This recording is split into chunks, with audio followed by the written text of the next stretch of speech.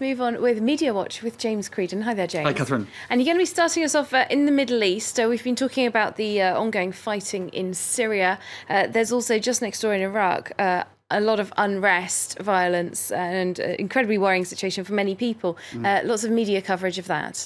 That's right. There was this storming of the parliament in Baghdad this Saturday.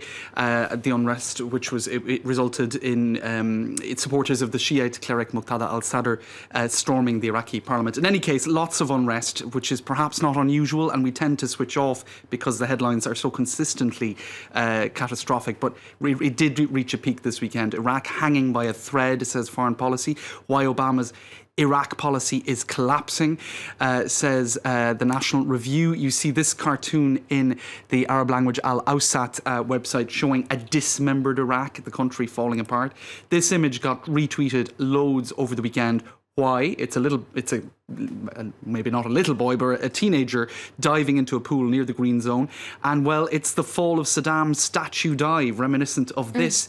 And many people saying 13 years on, what really has changed? You know, we're still seeing Saddam statue dives, if you like, that boy at least reproducing the scene. And in many ways, 13 years later, the West has failed to install said operational democracy is one way of reading it. Certainly things are not improving.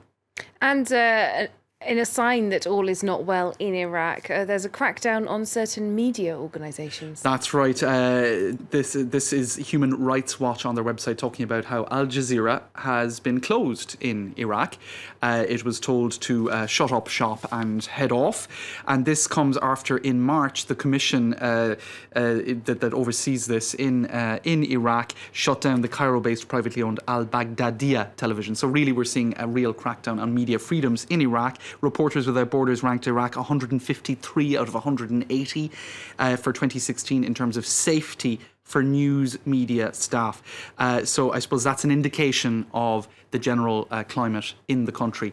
Another indication, what about doctors, medical doctors? The Wall Street Journal today reporting that Iraq's doctors face threats of violence constantly.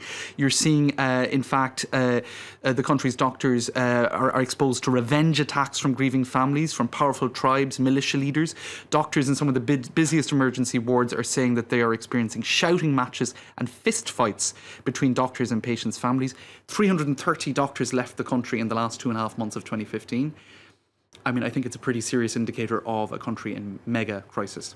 Indeed. All right, let's move on to something a bit different now, some science news. And if you look out to the night sky and wonder, is anything out there? Well, apparently the answer is possibly 3 planets that we could actually live on. Right. The internet's been reacting to this. It has indeed. I mean, people like to hear that we could potentially camp off to another planet if we finish off the catastrophes that are happening already here. 3 Earth-like planets orbiting a nearby star could have life and water. Now, this was research done at the University of Liège in Belgium. They are our best chance of detecting life. This, of course, echoes observations by the chief scientist of NASA that within 10 years we will probably have discovered alien life. That's the head scientist of NASA saying it. And indeed, this is in the constellation Aquarius, these 3 planets. They're around a little mini dwarf star known as TRAPPIST-1.